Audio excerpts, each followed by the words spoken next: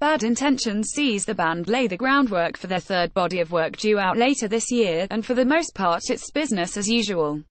The big pop hooks are present, the penetrative earworm melodies are still there, but Bad Intentions goes harder and sees Transviolet at their most confident and abrasive yet.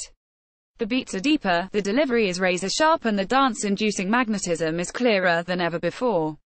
At the center of the track is lead singer Sarah McTaggart, who virtually spits out the lyrics to each verse with assertive self-assurance before laying down the rules as she sings "I don't give